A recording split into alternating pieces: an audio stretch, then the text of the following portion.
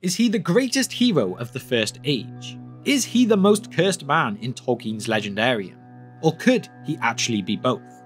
The man is Húrin of the House of Hador, and in this video we delve into his life. Hello and welcome to The Broken Sword. Today we are looking at the man, Húrin Thalion. Build me an army worthy of Mordor.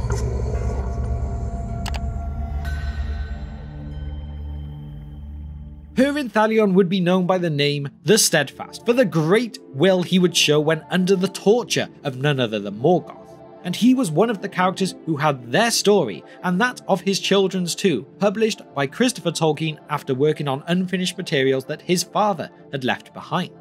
It was actually considered to be one of the 3 great tales that J.R.R. Tolkien worked on during his life, having actually started this one back in 1918. And for those of you who are interested, the other 2 of these are Beren and Luthien and The Fall of Gondolin. But anyway, let's get back to the man at hand, as Húrin was considered to have lived one of the most tragic lives of anyone in Tolkien's works. So that is really saying something. But just why is this? Well, let us take a look at the life of Húrin today to come across just why he is considered the cursed man. Húrin Thalion was born in the First Age of Middle-earth in the year 441 in the lands of Dórlamin, and this land was located in the southwest of Hithlum, where at one time Fingon had ruled, but later would be populated by the men of the Edain, and this is when Húrin would come into things. He was born to his parents of Galdor and Hareth.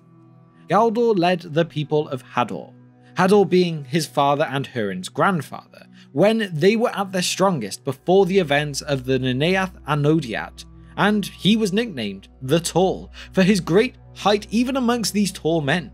Húrin was coming from a very strong line of men. His poor luck would start though when he was only 17 years old. He and his younger brother Huor would join a warband party, but they separated from them during an ambush at the Vale of Sirion, which is located in Beleriand and where the Valar Ulmo used his power and helped protect the whereabouts of the city of Gondolin. And this is how the brothers managed to make their escape from this event, for Ulmo raised a mist to hide their gateway. The 2 brothers fled into the region of Dimbar, which was considered an empty land, and from here they were helped by the Eagles, who flew them to the gates of the hidden city of Gondolin. This was the sign of potential great events, for there had been a prophecy that the children of Hador would come to the aid of Gondolin when they most needed it in their darkest time. So King Turgon took the brothers in with open arms, where they remained for roughly 3 years, until, after swearing an oath of secrecy to never reveal the whereabouts of the city of Gondolin, Húrin and Huor were sent back to Dórlamin at some point before the year 462. When Húrin and Huor would be back in Dórlamin, there would be an attack by the orcs on the wells of Ithel Sirion, which was the great spring of water, and here Húrin's father Galdor would be slain in its defense.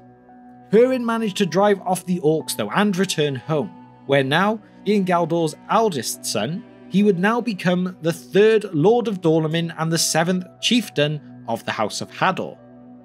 In the 2 following years, Húrin and Morwen Aledwen of the House of Beor would fall in love, and they would come to marry.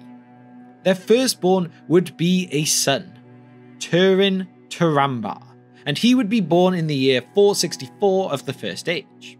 Their secondborn would be their first daughter, born in 466, and her name was Erwen, but later she also became known by the name of Lalaeth, which meant laughter, for she had such a happy nature. And then their 3rd child, their last child, would not be born until 473, and this one would be another daughter named Nienor Niniel. But to rewind slightly at this point, their daughter Erwen, she would not be long for this world, for she would die of the plague when only 3 years old, and this really had a lasting effect on their son Turin. But Turin's story is really one for another day, and one well deserving of its own full video. If we continue now in time to the year 472 of the First Age, it came the time for the Battle of Unnumbered Tears. also known as the Neneath Anodiad, and as well the Union of Mithras, all of which we do discuss in greater detail in our video about the Wars of Beleriand, so if you want to know more, please go check that out as well. But this ends with Fingon being slain by a Balrog, and Húrin, along with his brother Huor, convincing the surviving King Turgon to retreat and go back to Gondolin, with the aim to keep the secret of Gondolin just that, a secret. So, to help this retreat, the brothers and their soldiers performed a mightily heroic act. They were willing to sacrifice the lives of their men and themselves, and so they formed a blockade across the Fen of Serek, which was a marshland between the lands of Dorthonion and Ered Wethrin. And here their men were completely annihilated by the orcs of Morgoth. And here too, Húrin's brother, Huor, also fought his last battle as he took an arrow to the eye and drew his last breath. But as for Húrin, he fought with such ferocity that the forces of Morgoth, despite their unwavering numbers, could not bring down this man. The number of orcs and trolls that he killed was in the end unknown, but the only way that he was stopped was that the weight of the corpses that fell beneath him eventually became so great that it pinned him down. Being unable to fight on, he was then taken, captured and bound, and brought to the Dark Lord Morgoth himself, where he was then tortured, and all of this for the secret of Gondolin's location. Which means the prophecy would come true. Húrin, despite the torture, would not break, and so the children of Hador had saved Gondolin, at least for now, laying down their lives and withstanding more than almost any elf, man or dwarf could take, or for its secret. Morgoth became enraged by Húrin's strong will, and thus laid a curse upon him, and all of his kin from that point on as well. So, from this point, Morgoth chained Húrin to a chair on the slopes of Thangorodrim, where, due to the powers of Morgoth, he was forced to watch all the tragedies that would come to befall his family, which, in essence, is what the story of the children of Húrin really covers. So, on a side note, would you actually like us to do a video on a book summary of this story? I know many people struggle with some of these readings, and some of you don't even know about the children of Húrin at all. So maybe instead of listening to an audiobook, you may perhaps prefer just a quick summary of all events that happen in it, and however many minutes it may take me to do so.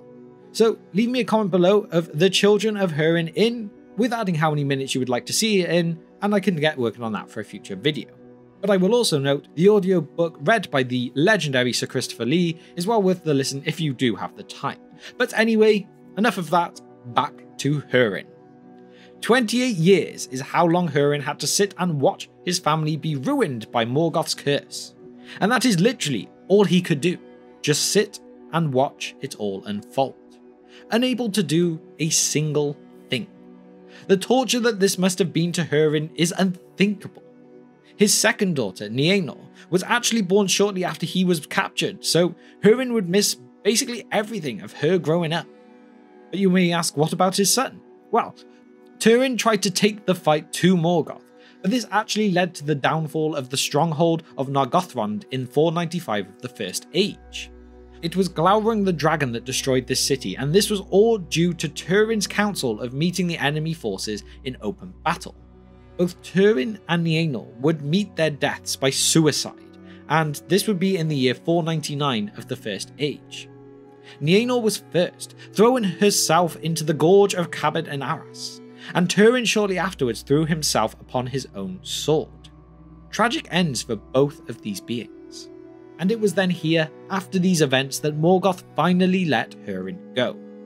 He was now a broken man. Húrin would wander in search for any of his kin, and even the city of Gondolin, but to no avail. That is until Turgon decided he would let him enter, and sent for eagles to carry him to the city. However, with Húrin approaching the land near to where he knew that Gondolin would be, this ended up being enough for Morgoth, for he was still watching, the curse still loomed over Húrin. So Morgoth now knew, at least roughly, where he could find the last of the hidden kingdoms, and this would lead to the events of the fall of Gondolin. Húrin would continue to wander, eventually reaching the forest of Brethil and coming across the graves of his children. But he was not alone there, for he would get to see his wife, Morwen, one last time here, but only for a short time, as she would die not long after their meeting. He buried his wife and then continued to wander with the curse still over him, which meant wherever he went, bad actions would follow. He passed through the settlement of Efel Brandir, the home of the people of Haleth, who had previously housed his son Turin before his death. However, Húrin was just full of anger and hatred for his grieving, so he caused conflict within this settlement, which really just led to the ruin of Efel Brandir. The curse struck again. Húrin would then continue on to where Nargothrond had once stood, where amongst the ruins he came across the petty dwarf Mim. The same Mim from the Children of Húrin's story who had betrayed his son Turin many years before. Again, Húrin's hate overcame him and he killed the dwarf, taking the treasures that Mim had plundered, which included the Nauglamir. Which, if this does not sound familiar to you, we do cover what the Nauglamir is and what it caused in our video of why the dwarves and the elves hate each other. So please check that out for more information. But then, from here, Húrin, leaving death behind him wherever he went, continued on to the last great elven kingdom of its time, Doriath. Húrin would enter the city of Menegroth, which was the home of King Thingol and his wife Queen Melian, who was a Maya. Full of bitterness, he threw the Nauglamir at the feet of the king, angry and bitter for them not helping his son. However, Melian stepped in here and finally managed to break Húrin of the curse that weighed on him for so long. Húrin's grief and anger left him, and all that came over him then was shame. He apologized for his actions and gifted the Nauglamir to Thingol, now as a true gift, a memorial. And from here, he decided it was best for him to just leave. However, although the curse was lifted from Húrin in a way, it still loomed over him to a certain degree, which meant that this land that he had entered, he was a contributing factor to the later destruction of Doriath itself. There would then be little more to Húrin's life after this point. He would wander until he reached the Western Sea, which was also known as the Great Sea, and from here, no longer able to cope with the utter despair that he felt within him, he took himself into the sea and drowned. And so, in the year 502 of the First Age, Húrin's life came to an end. So there we have it, the story of Húrin Thalion. And from going through his story, I'm sure you can now understand why he is known as one of Tolkien's most tragic characters, and really is considered to live almost an entirely cursed life. I believe he is a really interesting character, and his story is such an incredible one to really delve into, albeit with not so many nice parts to hear about. It is even one of those stories that I definitely think could make one hell of a film or series if they ever came to it. Really, so many things in the First Age I'd love to see, but Húrin at times may be a great place to start if you want to go for that darker look. And also as just a reminder, if you do want that summary on the Children of Húrin story, which again could make its own film or series, then please leave me a comment of the Children of Húrin in with however many minutes you would like to see me actually summarize it in. And I will get working on that for you, of course. So now this is where it is time for my question of the day, which is, do you think any other man could have withstood the torture that Húrin did at the hands of Morgoth? Whether you think of the likes of Aragorn and Boromir, or Beren, or even Turin, could any of these manage to do what Húrin did? Let me know all of your thoughts and opinions on this in the comment section below. And now it's time to shout out our patrons. You guys are the ones letting us make our short film in the background of all things, and I cannot thank you all enough. Firstly, we have our Divine Power tier members of Kevin and Abram, you are both awesome, and a big thanks to our Fire Demon tier members of Nashith, Denversteel and Gregory, you are amazing people, and as well I cannot forget the Wizard staff tier members of John, Andrew and Jennifer. You are all true legends of the Brohirrim.